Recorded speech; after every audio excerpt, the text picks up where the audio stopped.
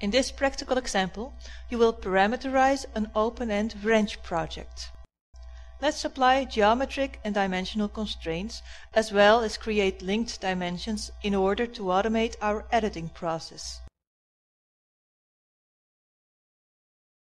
Open the file in the basic layout structure.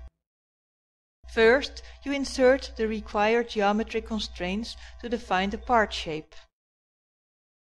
Then, the first tool applied is the Coincident Tool. This constraint will keep all entities joined, no matter what changes are made to any part of an entity. Enable the tool and then select the Auto Constrain option. Let's now select the entire layout and confirm the action.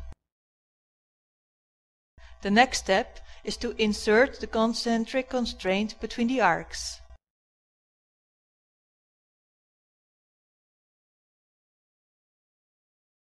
After that, apply the tangent constraint to the existing curves and to the open parts of the wrench as well.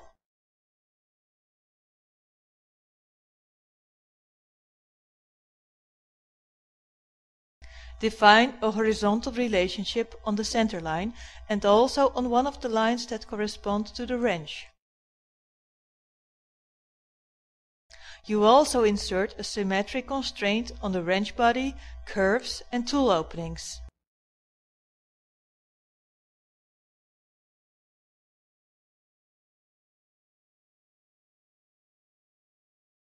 Let's also apply equality relationships to uniform curves. To enhance the viewing of the layout, let's click the Hide All to hide all geometric relationships. So now geometric constraints are inserted. So let's apply dimensional constraints at this time. Begin on the open ends of the wrench. After the linear tool is enabled, select these 2 points. Let's insert 18 mm for this value.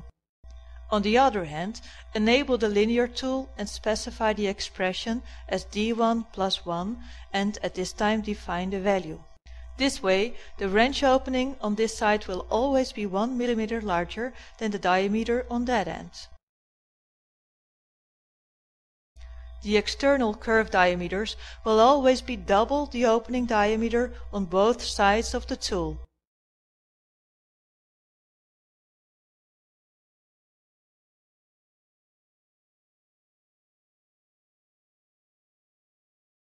So the wrench body width is equal to the largest inside part diameter.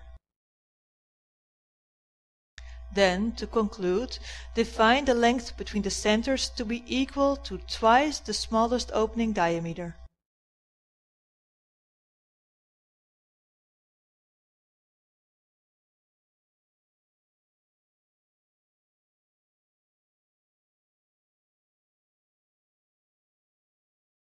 Now, after all dimensions have been inserted and related, we will test the layout to analyze how it behaves.